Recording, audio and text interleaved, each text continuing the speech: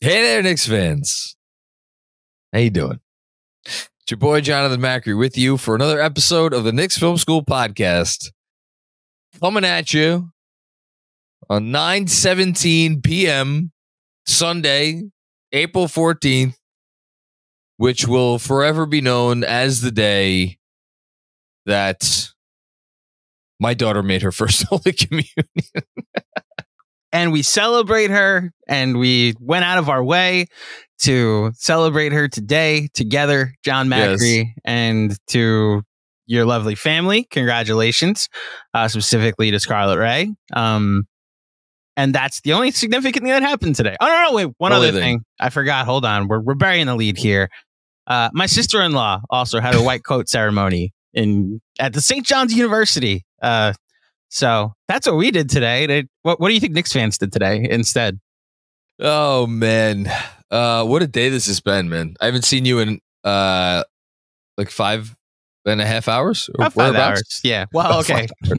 Maybe 6, but one of those hours was spent in traffic getting out of Brooklyn. Thank you, New York, for closing the BQE eastbound. Totally made my zigzag through the corn maze that is Brooklyn so much more convenient to try and get to St. John's in time.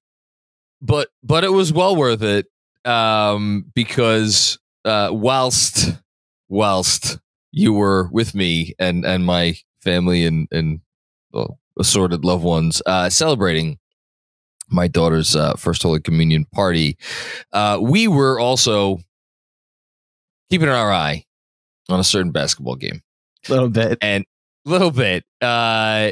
It's funny. You didn't have anything to drink today, right? No, I drive later, because that would have stopped me from drinking, right? No, I didn't drink anything today. No. Okay. Well, I drank enough for the both of us, I think. No, so we were at the bar. You were at the bar, like steadfastly throughout. Really, I think the entire first half of the game, and then once the food started coming out, you sat down, but you had your phone propped up. So I don't really think you missed any of the action. As I was trying my best to entertain guests and whatnot, had to like veer off here and there, but I feel like I was pretty keyed in for the most part, but not fully until we got to the fourth quarter. And that's when I, through by the grace of God, again, happy communion, Scarlett Ray, by the grace of God, I was able to lock in and watch something that was really significant. Let's start there because like we'll bounce around. This is kind of like the appetizer to what we are going to do here at Knicks Film School this week. We have a lot of stuff to preview, which will be difficult for the next few days because we don't know who this team's playing yet in its first playoff game. But we'll make our way. But it's going to be a week full of preview content. But this is really just kind of the entryway. We're walking through the foyer, and we're kind of coming off the regular season. A little bit of a recap, a little bit of what lies ahead. So I kind of just want to start with like, what does today mean to you after this season, after the last 4 years of Leon Rose era / Tom Thibodeau era, after the last 24 years really, since the 2000 season, which is they made a conference finals last time they made a conference finals, or even if you want to go back to, we go back further than that. We go back to the 94 season, which is, other than the 12-13 year, it was the last time they've had a 2 seed. I mean, that's a lot. That's a lot of history that the Knicks are kind of have confronted as they have made this run, especially this late run up the standings over those last few weeks.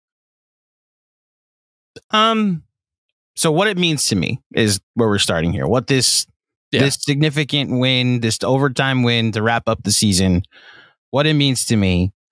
And I think it's like very clear that, and I'm not promised I'm not calling you out, because I know that this is like a unanimous thing, that there were a lot of people, and myself included, that if they could have chosen not to play the winner of Philly versus Miami, they would have been okay with that. And I'm sorry if this head coach that I'm just tired of you doubting, Jon GMAC, and I'm just going to go and defend him as often as I possibly can, hasn't instilled a culture and an identity in me that you respect the opponent by competing against the opponent. And as I'm watching the Bucks and Dame Lillard go 2 for 14 in Orlando as they continue to slide to end their season, as I'm watching the Cavs sit Darius Garland and fall to the 4 seed. Let's also remind everybody, the Orlando Magic were the 3 seed a week and a half ago and had to finally, with their magic number at 1 for like 4 days, win a game to get up to 5. You know, like we could talk about what Philly is and how intimidating they are with Embiid. And if that's the series, we're going to cover it great and we'll respect the opponent. I think it'll be a great series. But they've got some pretty bad losses to Brooklyn and Memphis in the last 2 months without Embiid that you probably should have won without Embiid. That is why they're the 7 seed right now. And I echo the folks over at the Rights to Ricky Sanchez that are saying it stinks that we won our last 8 games and didn't get out of the play-in. The Knicks earned this. They're the team that rose to the top. They're the team that ran through the finish line. And I'm so proud of this basketball team who has played shorthanded since Jaime Jaquez Jr. took a charge in late January. And all they've done is overachieve. All they've done is prove everybody wrong. Every single time we're thinking they're out of gas, this is when we're headed the other direction. And they ran through the tape. So 50 wins is significant. A 2 seed is significant. And the way we end this regular season for me is with arguably the most proud I've ever been of a Knicks basketball team. Trying to think if what the competition is for that title. I mean, 99. And so basically a final run, a finals run is an 8th seed, but there's so many other complications, you know, of that. It was a shortened season and everything, you know. Well, but as we've touched on that season a few times on this pod before, that season was unbearable. The regular season, those 50 games was truly like, I mean, I remember it, but I also remember not being fully invested because every time I turned around, they were scoring 67 points for an entire basketball game. And like, oh, okay. I mean, that was the league at large then. It was the lowest scoring season, I think, in the history of the league since like the shot clock had been instituted. But they were just a mess.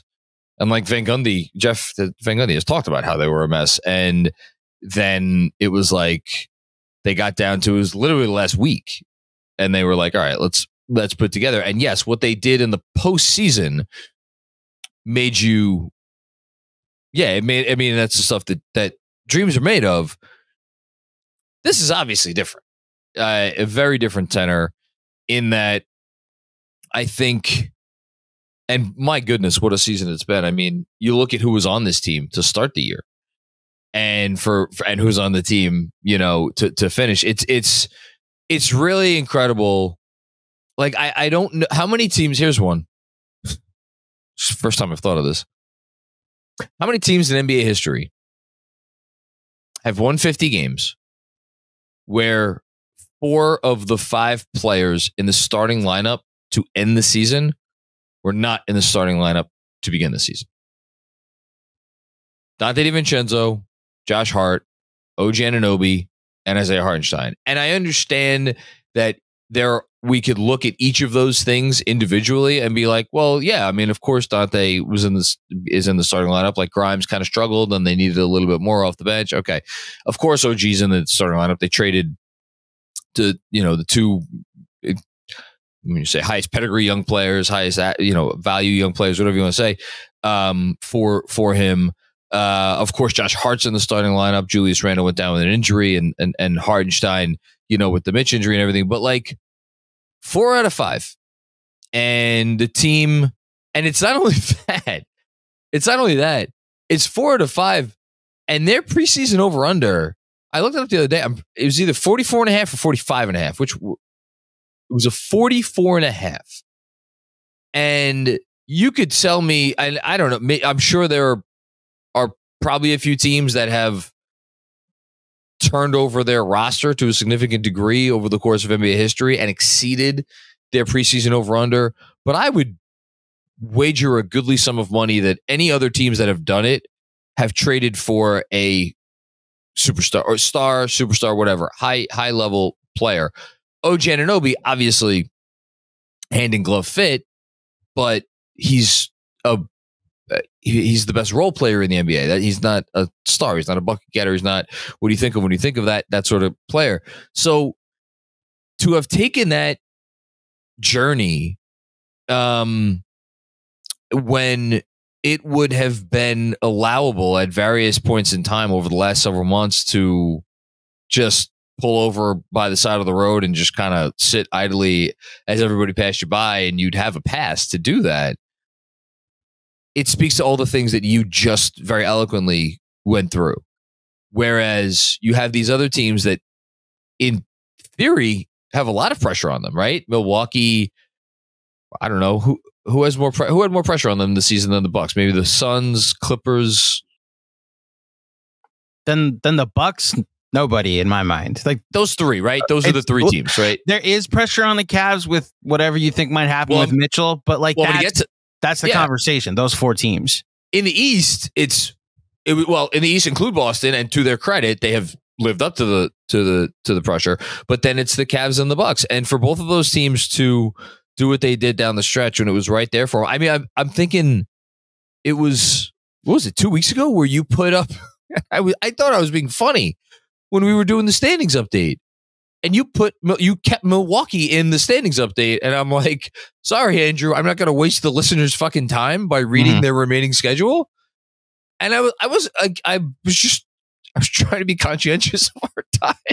Look, that was a week and a half ago, which is the craziest thing. That was after the Thunder game that we were like, all right, we can move on from this 2-seed nonsense. What we didn't realize is that the Bucks were then going to lose 3 games to lottery teams and then to our team. And then, Giannis injury aside, because who knows what the Bucks, I mean, they may be one and done in the playoffs, depending on what Giannis' status is. I know Chris Haynes in his last report is that Giannis will be available. That is a big body on a calf strain. I am very curious to see how he looks against an Indiana team that's going to make them run a track meet. In my opinion, the Knicks trending one direction, playing 40 plus minutes consistently, doing anything that is asked of them, regardless of how much they shouldn't be contending with teams like this, to then watch the exact inverse of a team that went all in on a couple Hall of Famers like the Bucks. Just go to the complete opposite direction. And look, I've given you shit, or really given Doc Rivers shit. No, man. Like what he's been as a head coach, Hall of Famer, like has won a ton of basketball games. He'll get in. I hate to. Oh, he's not a Hall of Famer yet. He was on the best coaches list. That's what it was when they did the best 75 years list. Did he make it? He made the top 14, and I was like, sure? Really? I'm pretty sure. I'm gonna look it up right now. Keep talking. Steve Kerr made it, and I was like, Doc's there too, right? Regardless, the point being, I think you saw the difference in philosophies as he's blaming the travel team and the water boy and every single person but Doc and finding scapegoats. And our head coach is like, we're playing to win every game. Like, it's the whole point of playing basketball is to win. Like the quotes in Fred Katz's article today. Yeah. It's so significant that it's not just Tibbs saying this. It's Dante, who played 53 minutes today. Like the whole team has bought in. And I really hope this fan base has bought in too. Because regardless what happens of this first round, this was a special thing that we witnessed. I don't have a frustrating loss that's like, oh my gosh, should have won this game. Since the trade, at least. Like it's Utah from December. So we're blaming altitude. Then there's the Houston game that I'm more upset with the bad call at the end of the game. Then there's the Hawks game that they got blown out. That's no Brunson. No Brunson, and Josh Hart, I think, was like significantly other people were out in that game. Josh Hart, that was a close game with 8 minutes left. It was tied in the fourth quarter. Exactly. And then the other under 500 loss that they have this year is who? Oh, it's Spurs. When Victor Wembanyama went for 40 and 20. Yeah. Like those are the bad losses. This team took care of business this year. And I don't know the blowout game that I'm like, oh my gosh, you got completely outplayed tonight. So I'm looking at one team that has earned a 2 seed. They may have to earn the second round even more so. But after watching what they did to earn that 2 seed, I can't not be proud of them and confident in them that they're going to do whatever it takes to make said second round. A couple of things here. There have been, what's the right word? There have been teams in recent memory, in the East in particular, that have gotten top 2 seeds. Again, your memory is better with this stuff than mine. The Raptors got the 1 seed one year, right? In the DeRozan, last in the one. DeRozan, the last one of the DeRozan when doing Casey. That's when LeBron was a 4, and then we know what happened. Yeah, and it was like they finished with the 1 seed, and positively nobody cared because everybody was like, "Well, we know what's going to happen in the playoffs because one team has LeBron James and the other doesn't," and sure enough, that transpired. You could make a similar argument about this 50-win accomplishment and this second seed being hollow in that it is second behind a team that, again, by net rating, if not by win total, 64 wins, very good. It's not all time good, but it's very good. By net rating, though, his profile is one of the greatest teams of all time. You could, and I think the national conversation over the last week to 2 weeks surrounding the Eastern Conference, putting aside the Embiid Philly piece of it, which that is definitely a developing conversation, and I cannot wait to see what the talking points will be. Although I imagine we'll probably wait until after the Philly Miami game for that to really coalesce. But the talking points for the last few weeks have really been around like, look, this is Boston's conference. If they don't come out of this conference, it would be a disaster of like monumental proportions. And like, I don't agree with that, or excuse me, I don't disagree with that take. I think that's a fair take, because if Boston does not come out of this conference, it is kind of a disaster of monumental proportions for them, right? Like, that's all those other teams that, other than the Spurs, that are in that top 10 net ratings ever. Yes. They all are like teams that made the finals or won. We've gone through it. The Spurs lost to the 73-win Warriors. The 73-win Warriors lost on Draymond Green kicking LeBron James in the testicles. Real quick, the Spurs lost to the Thunder that year, so that's why it would be even more so of an upset if the Celtics were to lose, because there's no, like, I love the Knicks obviously, and I respect Joel Embiid. There's no Kevin Durant, Russell Westbrook Thunder that was also a 57-win team that's in the Eastern, that's in this conference, that the Celtics could be like, oh, we lost to a team that's just as good on paper. I was talking about the 15-16 Spurs, which they were an elite offensive, whatever. If you look at the top 10 net ratings ever, the vast majority of those teams either won the championship or at the very least, or either won the championship or lost to a team that won the championship. Mm-hmm. Did I say Warriors or Thunder, by the way? You said Thunder. Okay, just making sure, because that's what I'm talking about. That 2016 Spurs team got eliminated in the second round to the Thunder. I'm talking about the Kawhi Zaza Spurs. Oh, that's the next year. That's the year that won. That's the net rating year year. that they year before. We're gonna have to go. We're going live, folks. I'm pretty sure 2015-16 is the Spurs team that had that. 2015-16, which is the year the Warriors won 73 games. Won 73 games and then lost in the finals. Net ratings for that year: San Antonio Spurs positive 11.1, Warriors positive 10.6. That was the big San Antonio net rating year. I think what you're talking about is the 2011-12 Spurs that went 50-16, but they only were positive 7.7. They lost to the Thunder team that eventually went on to lose to the Miami Heat in the finals. The 2016 Spurs that had that net rating better than the 73-win Warriors lost in the second round to the Thunder. because then the Thunder went up 3-1 on the Warriors in the conference finals, and we get Clay game 6. What was the Kawhi Zaza year then? That's the following year when because Kevin Durant was on the Warriors that year. And for some reason, the Zaza incident prevented us seeing if that Spurs team was able to defeat the 67-win Warriors at the time. So this is why you're the best. This is my wheelhouse. Just fun trivia like that. Point is, which again, we've gotten that out of the way. The point I'm trying to make though is there's no Warriors or not. No. I'm doing it. There's no Thunder. There's no Kevin Durant Thunder out there. No, that's I know. Like they won 57 games that year and just had the Spurs number and almost beat the Warriors too.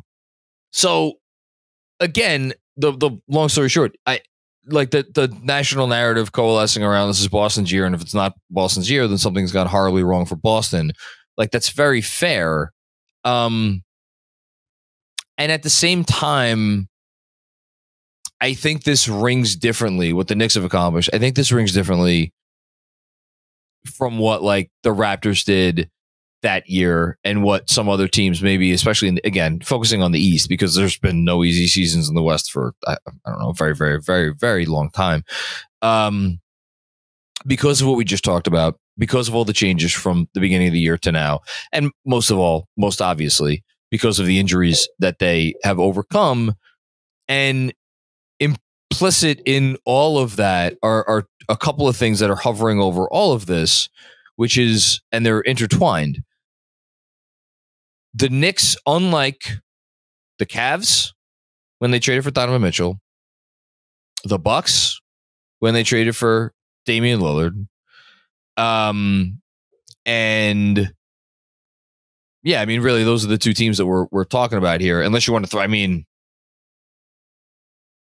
could throw in the Heat. I mean, the Heat did give up a future unprotected first round pick for Terry Rozier. I know Terry Rozier's not Dame. He's not Donovan Mitchell, but like they kind of made a not all in move this season, but they definitely put their cards on the table, you know, to say nothing of like the Hawks, who we don't even think about because it's been such a disaster, but they gave up multiple future unprotected first round picks for DeJounte Murray. Like, as opposed to all those teams, the Knicks have yet to make their all in move.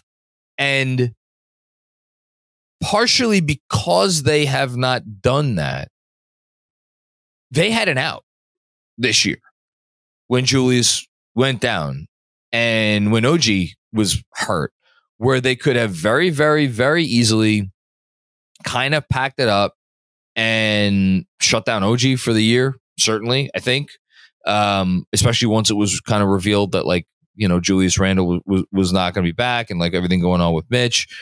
Like, I don't know how other organizations would have approached this, but we don't need to worry about that because we know how this organization is going to approach something like this.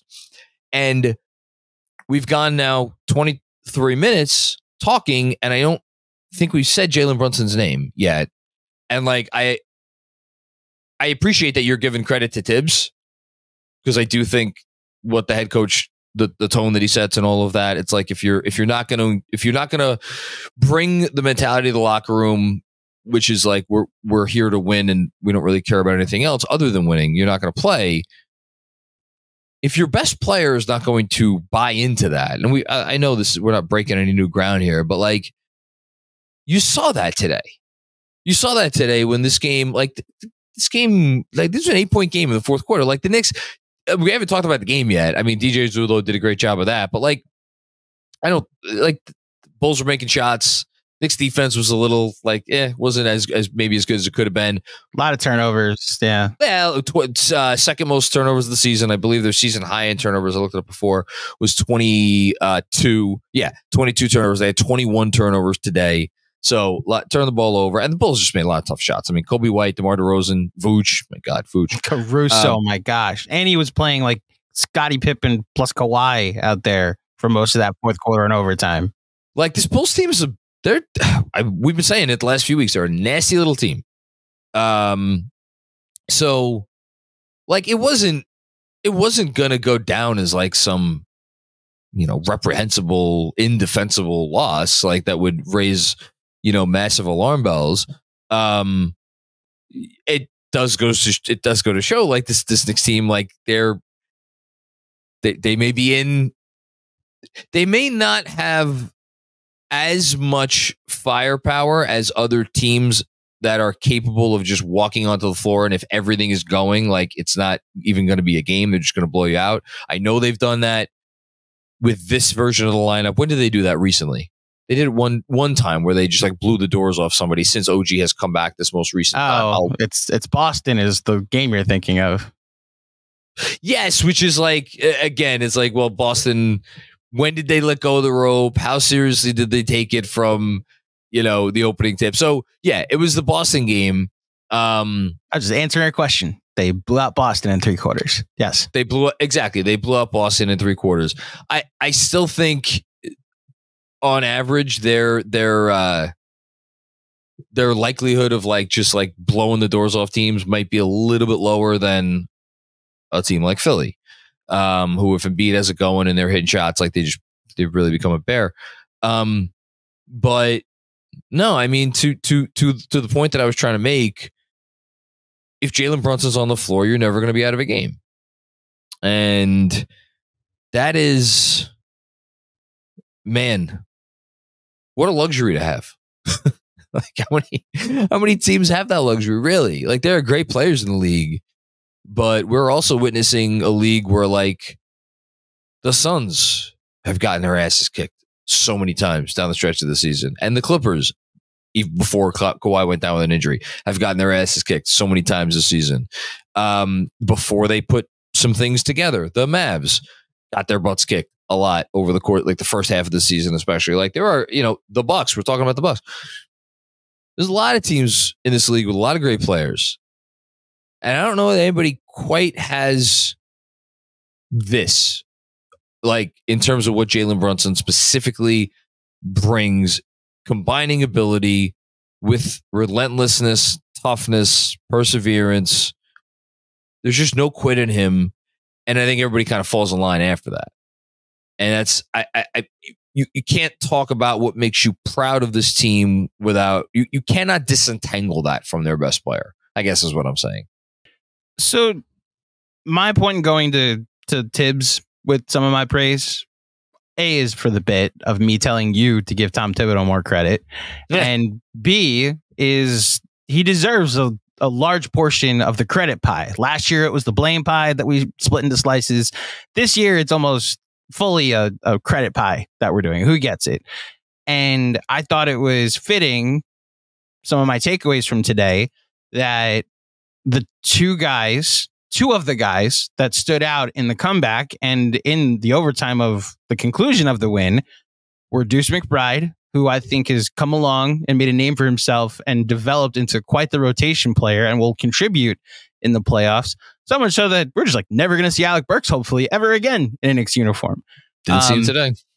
So, like, you credit the organizational competence with Deuce and how finding him in the second round and him developing into that, what he's been. And then Precious Achiuwa, a throw-in the Anunoby trade. And he had a big block, a big putback dunk, a big rebound down the stretch in overtime because Hartenstein couldn't play any more consecutive minutes. They're not a 50-win team without Precious Achiuwa. They may be like a 45-win team without Precious Achiuwa, but he has been important these last 2 months. And I say the credit to those two because I'm going to make a football analogy. Oh, boy. The Knicks clearly have a good coach, have a lot of nice pieces and like a good corner and a good edge rusher and, nice wide receiver and maybe even a running back here or there. But we've experienced a lot of years as Knicks fans without a quarterback.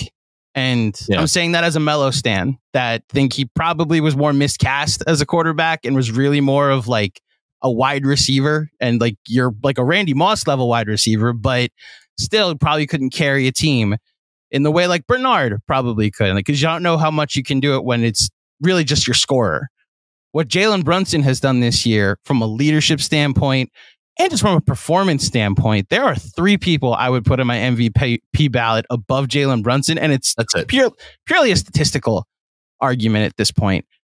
And that's where he is. He's had a top 4 most valuable season this year, and to be the captain, the quarterback of a 50-win team, it's why I'm just not here for. I'm not saying you were doing this. I'm not here for anybody that's like not taking this 2 seed seriously. Now they earned this, and it's largely on the shoulders of their quarterback and their leader, Jalen Brunson.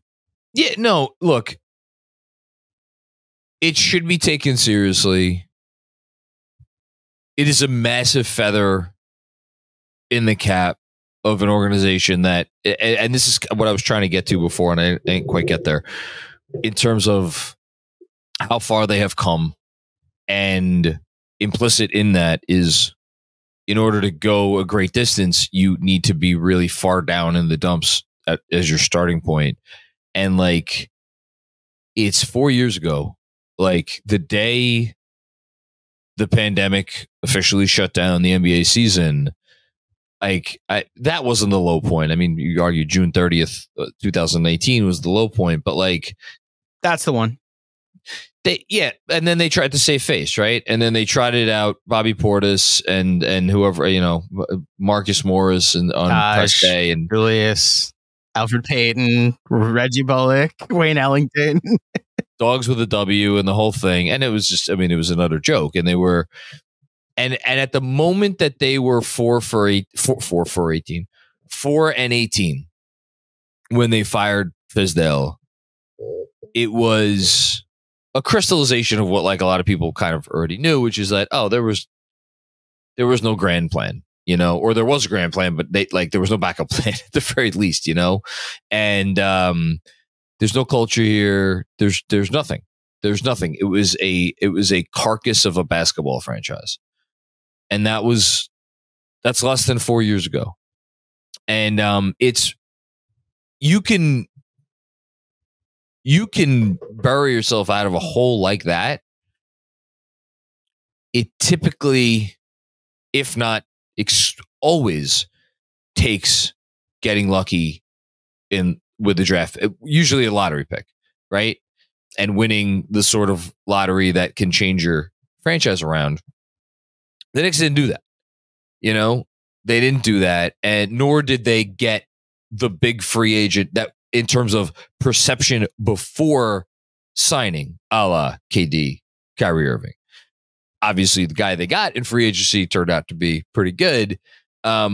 So, yeah, I mean, I think for all those reasons, like there is a genuine meaning to what they did today that goes beyond just us Knicks fans being excited about a nice shiny round number and the fact that, again, they are second in the Eastern Conference in terms of playoff seeding for only the second time in the last 30 years.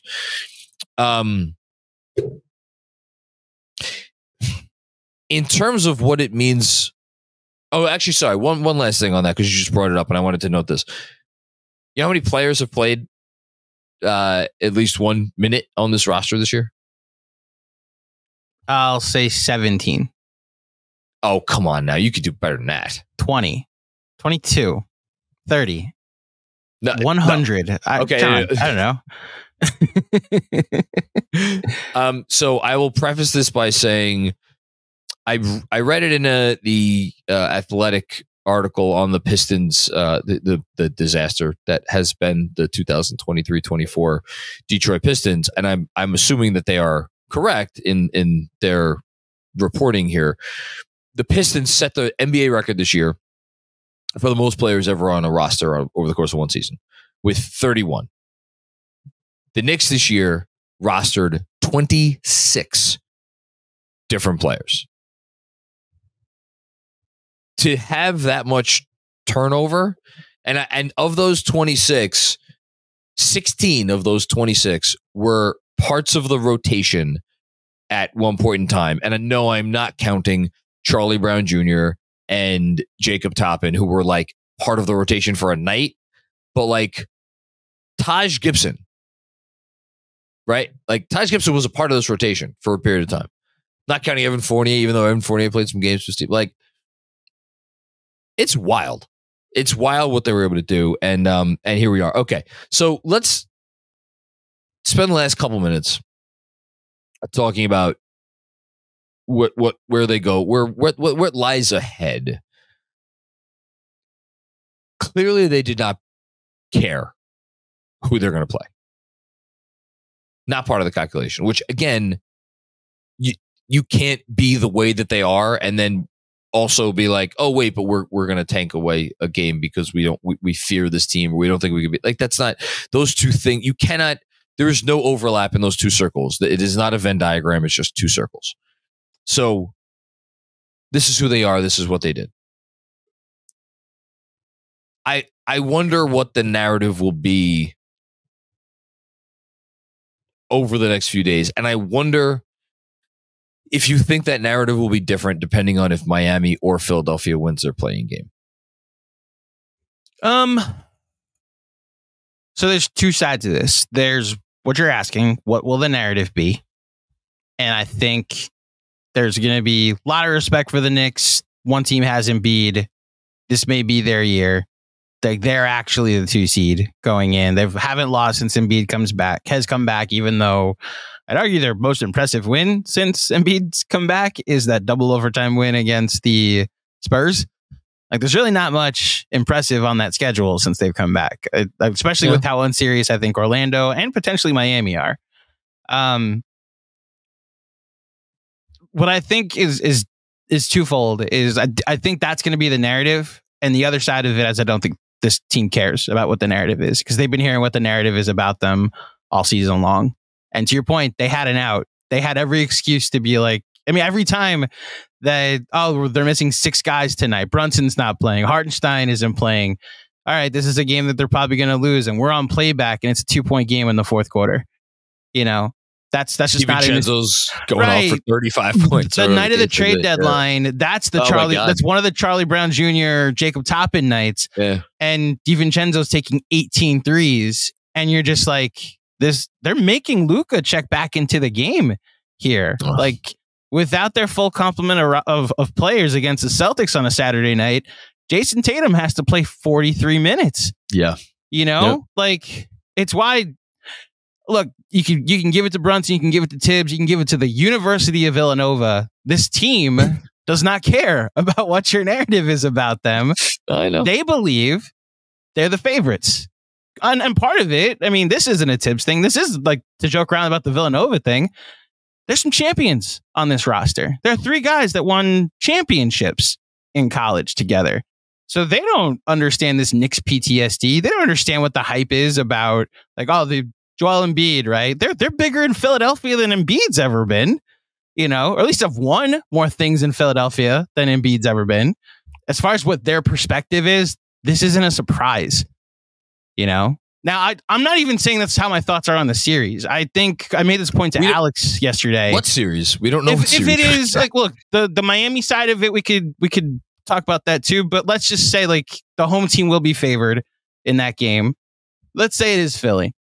Yeah. I was saying this to Alex in the final pregame pod, for regular season pregame pod of 2024.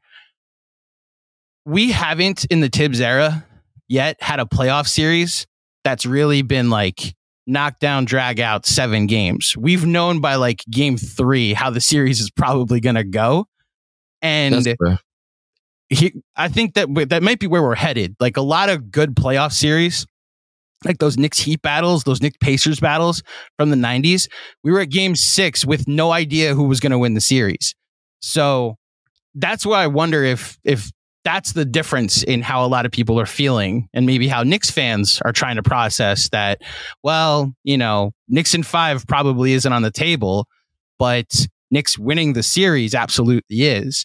And that's what I think you should prepare yourself for. That basketball playoff series are supposed to go the distance, especially when the 2 teams are evenly matched. And while I respect Joel Embiid and I respect like Tyrese Maxey and honestly Nick Nurse and what that team could do in a 7-game series, I respect my team more. We have home court, and that's not a super team. And as I'll just keep saying it, John. You have Joel Embiid, we have a Hulk. You have an army, we have a Hulk. His name is OG Anunoby. Okay, 20-3 with him playing, John. I know, and at no point in time has OG Anunoby ever walked on the court for the Knicks and then walked off the court at the final buzzer or whenever he took his last step off the court, and the Knicks were outscored during his minutes. Bingo. The next time will be the first that happens. To say nothing of Jalen Brunson and Isaiah Hartenstein being plus minus gods, really, for the last several months. So, yeah, no, I hear that. I think, look, everyone, I don't think that there's going to be any narrative from any. I agree with you. The narrative is going to be like the Sixers, if it is the Sixers, like, oh, the Sixers are the real 2 seed. I think that'll be closer to it. I do think. I think people will give this Knicks team a shot to beat Philly outside of New York. Like we will be confident, we will feel good about it because we watched this team and again, you've done a great job verbalizing all of it. But even in the national media, I think people will give the Knicks a real shot. I do not think anybody will feel like if the Knicks don't win the series that they will have like that it will be a massive disappointment or disappointment at all, for as much as like internally, I'm sure they will be disappointed. Do you think, 2 questions. Do you think the narrative will be the winner of this series plays the Celtics in the conference finals? And do you think the winner of this series plays the Celtics in the conference finals? I definitely think that'll be so the 3-6 is Bucks Pacers? Bucks, Pacers, and then Magic Cavs is the other one. Those are the 4 teams that... Well, really, it's Bucks, Pacers. That could be the other 2 teams that play the Celtics. Yeah. I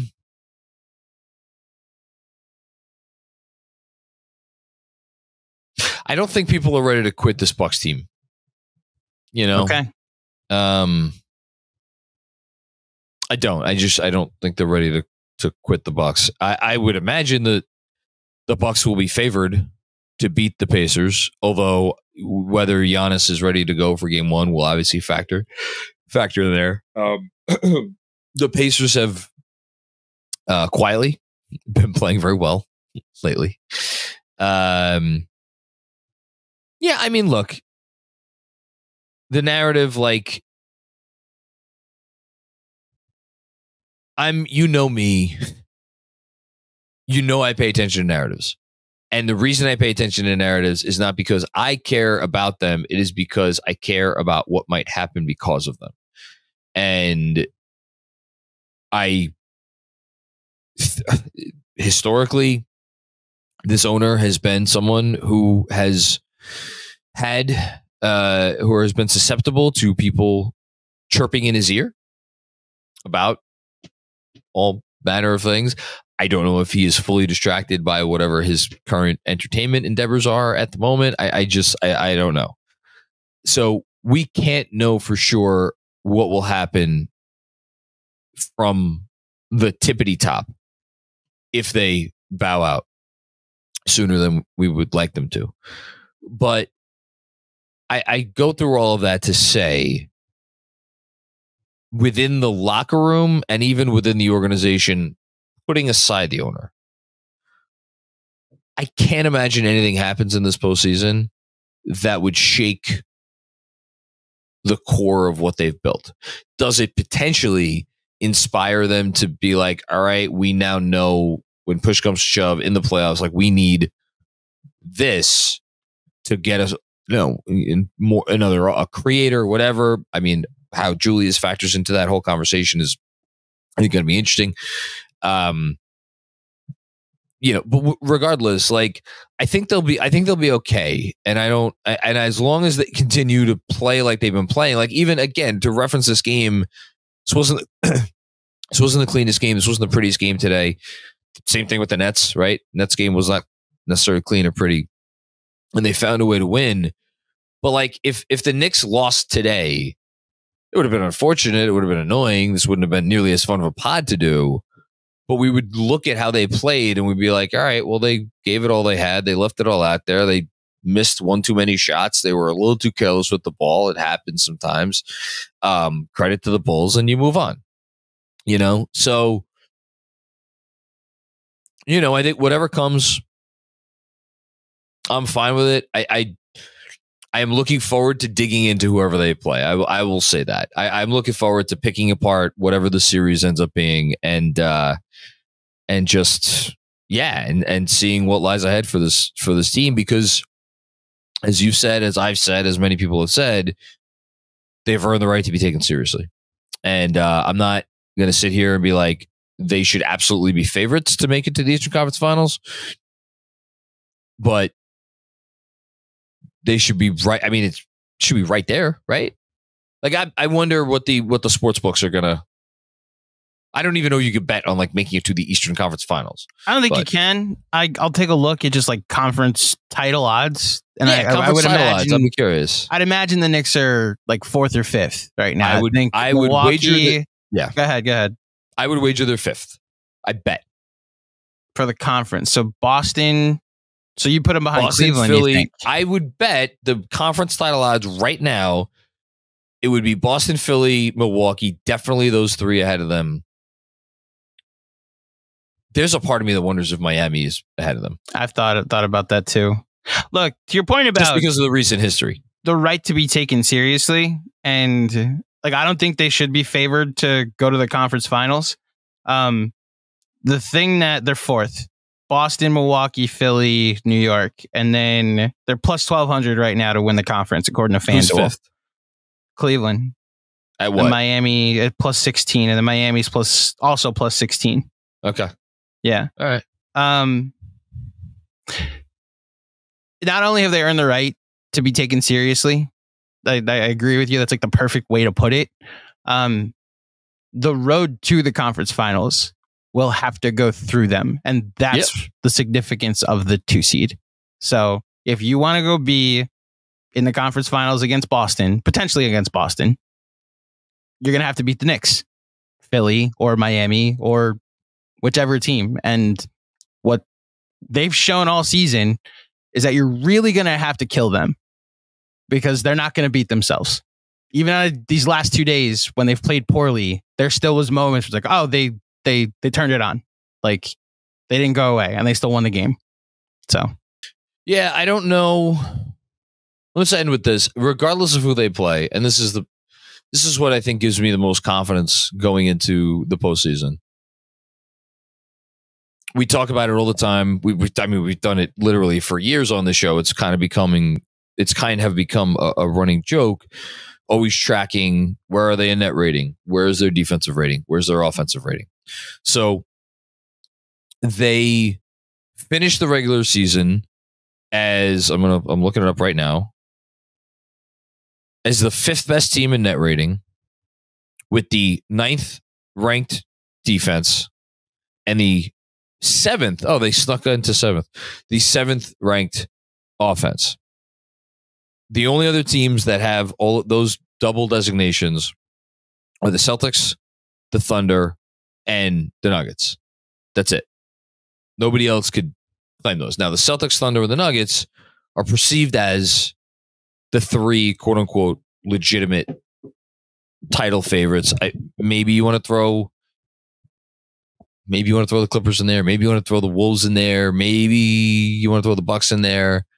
But like the Knicks are in that category as far as a baseline of more than competence, a baseline of real proficiency on both ends of the floor. And I think what gives me real hope that they could make a long run is the notion that, okay, if they get into a series and they have a bad game and they lose maybe a game at home or something they're not supposed to, the notion that we get into a scenario where it's like, oh my God, how are they going to get out of this? I don't see a light at the end of the tunnel.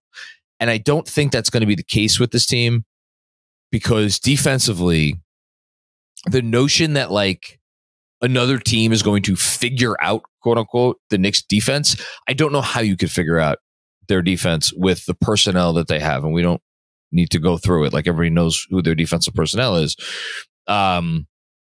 Although the Bulls really did look pretty good. They did. But as we were talking about it during the game, I honestly just thought the Knicks were missing shots. Like I didn't necessarily think they were stopping the Knicks. Yeah. Well, I thought Caruso made like the offense. Sorry, the Bulls. Oh, you're saying offense. Yeah. I think the Bulls I thought the Bulls were also hitting shots. Like they were at a certain hitting point, shots, you just tip your cap. And they're a uniquely structured team in that two of their they're arguably their two most prominent offensive players. Like, they want to take mid-rangers. They specialize in taking mid-rangers. And they were making all of their tough mid-rangers today. And then when you throw in Kobe White, but like, is this also a little bit of the fact that it's game 82 and like this team, this was their third game in 4 days and like they were about to have a week off and they're never going to play another consecutive games this season? I think that's all baked in. So I'm not worried about their defense. Offensively, last year, they've finished the year tied for third in offense, right? And in the postseason last year, their offensive rating was 13th out of 16 teams, ahead of only the Cavs, who they decimated in the first round, the Nets, who are the Nets, and then the Grizzlies, who were summarily dismissed by the Lakers in 6 games. So their playoff offense was bad. Even with no Julius Randle, and this may be, I may come back and rue the day that I said what I'm about to say, but I'll say it anyway. I think this team has a higher offensive floor than that team. And that is because I don't think that team ever got to a place offensively where I felt supremely confident about what they did together as a team offensively, where the whole lifted the sum of the parts. And now, with the amount that they move on the offensive end, and it is specifically, I think, tied to Hartenstein and DiVincenzo, because it's like that. Really, it's that threesome, and then Josh Hart's kind of the wild card. Like, is Josh Hart feeling good today? Okay, that's, and then OG, obviously, as long as OG's making shots and doing what he's doing. How deep do they go? Like, what are we getting from Bogey? Is Deuce hitting shots? Like, Mitch only played 7 minutes today because of an injury thing. Like, there are questions on the bench, so the bench could definitely still come up and bite them in the ass. But by and large, I feel good about their offensive baseline. And so for those reasons, like, if they have a bad game, it doesn't mean you're going to count them out in a series, Yeah. The first of all, the fact that they're one of the 4 teams that's top 10 in offense and top 10 in defense, I just want to point out the top 2 seeds in each conference are where they find themselves. The Thunder, the Nuggets, the Celtics, the Knicks. Those are the 4 teams that have earned the right to be top 2. The problem for me is I don't look at the net rating stuff, the net offense and the defense for the playoffs, because your net rating during the regular season is how you do over a collective 29 team sample size, right? That was how the Knicks played against the Cavs and how the Knicks played against the Heat. But to your point, for offensive floor, I'm significantly more confident in this offense because of the way it looks, the way that, look, we're going to look at teams try to double Brunson. And I loved how Doris Burke was saying in overtime, like, every single time they double Brunson, the Knicks have a counter. They have figured out that if you try to bring help, that he knows, because he's a smart basketball player and a great passer, where to find the 4-on-3, and they're going to get buckets out of it every time. It's the biggest improvement in his game this year, more than the shooting. And if you're looking to do that in the playoffs, then Isaiah Hartenstein, Josh Hart, you're going to figure out a way to beat a team 4-on-3. We got DiVincenzo wide open or Anunoby wide open, or one of them's cutting to the rim. And then if you got to play him 1-on-1 and you don't have a Caruso out there who he may cook anyway, the Knicks are still in pretty good shape. So, yeah, I think I don't think they're going to finish 13th in offense in the playoffs. Famous last words. I think this team's better offensively than what they were a year ago. And the East, we'll see how they face against potentially a better team than either of the teams they played last year. But, we'll see. Here's what I'll say. Last thing, and I got to run. There's going to be a lot of nerves this week. Certainly anticipating the Heat Sixers game and who we're going to play. And then once that result is decided, there'll be more nerves one way or the other. Which will include a watch party on playback with John, Benji, and DJ. Okay, yes. Just let everybody join us for playback on Wednesday. Which we're very excited about. I'm very excited to do that with them. To watch that playing game. I would just, not that I would ever tell anybody how to fan, but never. enjoy this week. You're the 2 seed. You won 50 games. It doesn't happen around here. Again, it is staggering. It is staggering. In the last 50 years, 50 years, this is the 5th top 2 seed that they have had. So that's once a decade, you know? Yeah, this team has earned our love. They've earned our appreciation. They've earned our belief. And they've earned the right to certainly fight another day. And we'll find out who they fight against in a few days, and that'll be exciting. In the meantime, we'll have lots of good stuff coming up for you. I think we have Fred Katz pod coming soon, right? There's a lot of plans in place that have now been reshuffled. The fun part about the Knicks getting the 2 seed is we get to enjoy it. The not fun is that I have no idea how to plan content this week because I don't know who the Knicks are playing yet in the second round. There's some feelers out there to potential collabs that we might do. Fred wants to do a pod. Riley? Pat Riley? Yes, Pat Riley and Eric Spoelstra are interested, as well as Daryl Morey and Nick Nurse have said they're interested in collabing. Iverson. We could probably get Iverson, right? The Rocky statue. We're just going to do a pod from the Rocky statue. Let's get Stallone. Or from the Kaseya Center. We'll do it from the torch that's across the street. No, I think we should do a 3-way, me, Stallone, and Pat Riley. I think that would be a great pod. I think that'd be a lot of fun. You, Levitard, pick a Philly, Will Smith, you know, just get all the Philly, Miami people in one room. We have we're going to cover it the way Knicks Film School usually covers it, because just like our basketball team, outside of today when we had family obligations, we don't take days off. So no, we don't. All right. Thank you, Andrew. I'm happy we did this. This is exactly what I wanted to do. Kind of put the regular season to bed to some extent, but also give a little bit of a look forward, because, and again, what a season. What a season. A lot of great moments. Today was just another one. And I've kind of run out of words to describe this team. They earned this. Yes. If you watched 82 games of this team, you earned it too, because you were along for the ride. Yes. We earned this. We earned it. I like it. Now we get to enjoy the next couple days until we see who gets to earn us. I like that. That was a good job. Don't forget to get your playoff merch also, which there's a link in the description of this episode, whether you're listening or watching. And we will see you for more fun and games in whatever form that will be very soon. Peace out.